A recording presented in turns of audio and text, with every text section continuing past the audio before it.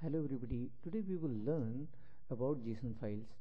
Actually, the use of JSON files have become very important nowadays.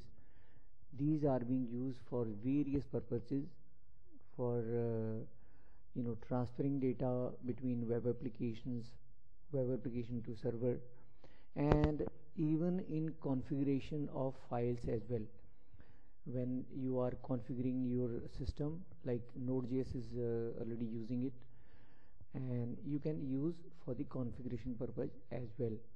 And JSON files are very simple to open. These can be opened in any text editor, and these can handle any type of data starting from text, images, or multiple data types. So you can use it for high performance, because see, whenever you are transferring data, you need your system to perform things very quickly. So JSON files are absolutely flat files, like text file, so can be used for this purpose.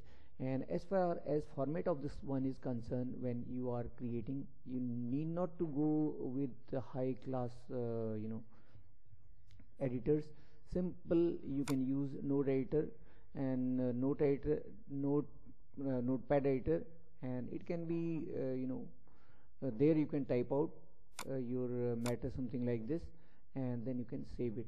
So with this you will be able to create your JSON file.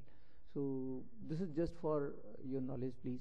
Thank you very much for seeing.